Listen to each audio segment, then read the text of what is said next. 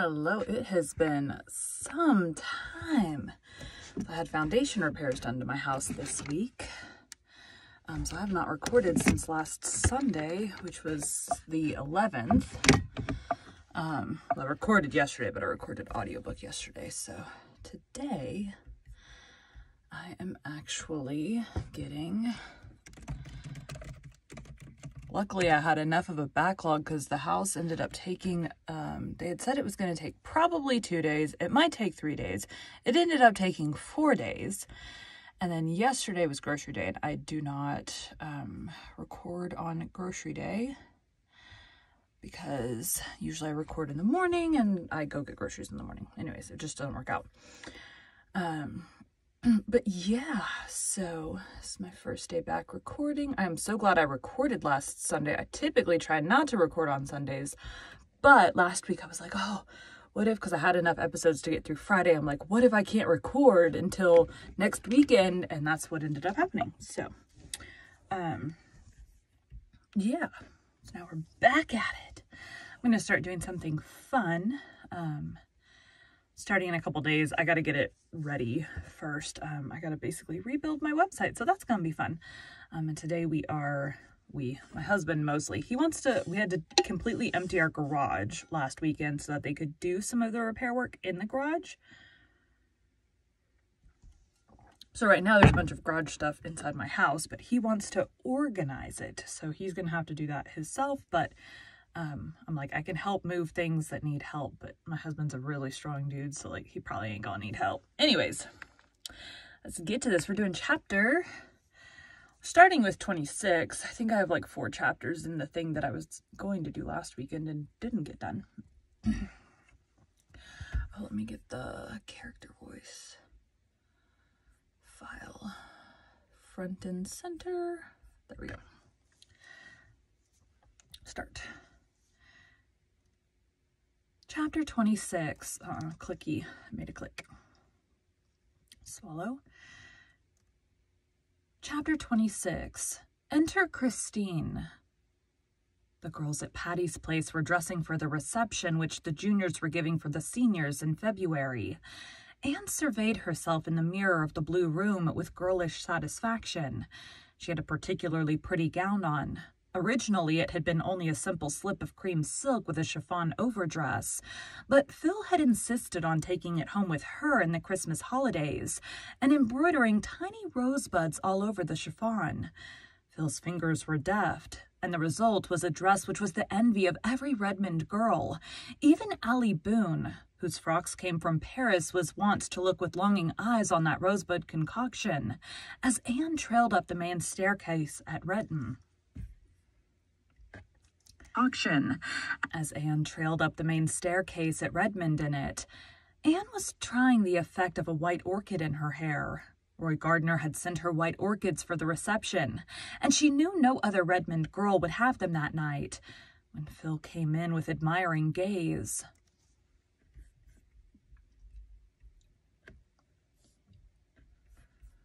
Phil. For the time I wished I had... Who was that voice? It just says sample. Had stayed home.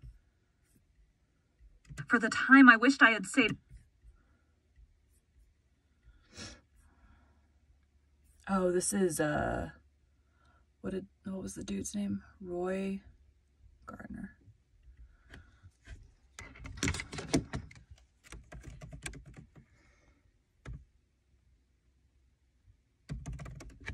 Somehow forgot his name. That's not good. Gaze. Anne, this is certainly your night for looking handsome. 9 nights out of 10, I can easily outshine you. The 10th, you blossom out suddenly into something that eclipses me altogether. How do you manage it? It's the dress, dear. Fine feathers. 'Tisn't. The last evening you flamed out into beauty, you wear your old blah. The last 'Tisn't. The last evening you flamed out into beauty, you wore your old blue flannel shirtwaist that Mrs. Lynde made you. If Roy hadn't already lost head and heart about you, he certainly would tonight. But I don't like orchids on you, Anne. No, it isn't jealousy. Orchids don't seem to belong to you. They're too exotic, too tropical, too insolent. Don't put them in your hair anyway. Well, I won't. I admit I'm not fond of orchids myself. I don't think they're related to me. Roy doesn't often send them. He knows I like flowers I can live with. Orchids are only things you can... Orchids are only things you can visit with. Jonas sent me some dear pink rosebuds for the evening, but he isn't coming himself. He said he had to lead a prayer meeting in the slums. I don't believe he wanted to come. And I'm horribly afraid Jonas doesn't really care anything about me. And I'm trying to decide whether I'll pine away and die or go on and get my BA and be sensible and useful. You couldn't possibly be sensible and useful, Phil, so you better pine away and die, said Anne cruelly. Heartless, Anne! Silly Phil. You know quite well that Jonas loves you. But he won't tell me so, and I can't make him.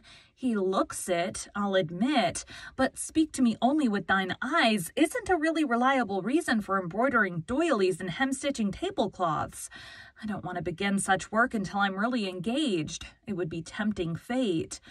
Mr. Blake is afraid to ask you to marry him, Phil. He's poor and can't offer you a home such as you've always had.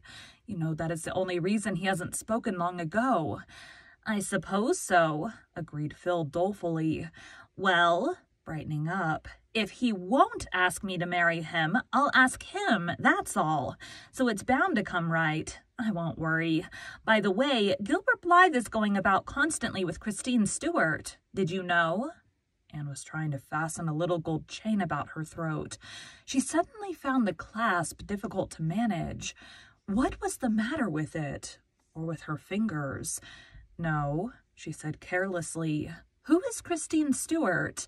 Ronald Stewart's sister. She's in Kingsport this winter studying music. I haven't seen her, but they say she's very pretty and that Gilbert is quite crazy over her. How angry I was when you refused Gilbert, Anne. But Roy Gardner was foreordained for you. I can see that now. You were right after all. Anne did not blush, as she usually did when the girls assumed that her eventual marriage to Roy Gardner was a settled thing. All at once, she felt rather dull. Phil's chatter seemed trivial and the reception a bore. She boxed poor Rusty's ears. Get off that cushion instantly, you cat, you! Why don't you stay down where you belong? Anne picked up her orchids and went downstairs, where Aunt Jamesina was presiding over a row of coats hung before the fire to warm. Roy Gardner was waiting for Anne and teasing the Sarah cat while he waited. The Sarah cat did not approve of him. She always turned her back on him, but everybody else at Patty's Place liked him very much. Aunt Jamesina, carried away by his unfailing and deferential courtesy and the pleading tones of his delightful voice, declared he was the nicest young man she ever knew, and that Anne was a very fortunate girl. Such remarks made Anne restive. Roy's wooing had certainly been as romantic as girlish heart could desire, but... She wished Aunt Jamesina and the girls would not take things so for granted. When Roy murmured a poetical compliment as he helped her on with her coat, she did not blush and thrill as usual, and he found her rather silent on their brief walk to Redmond. He thought she looked a little pale when she came out of the co-ed's dressing room, but as they entered the reception room, her color and sparkle suddenly returned to her. She turned to Roy with her gayest expression.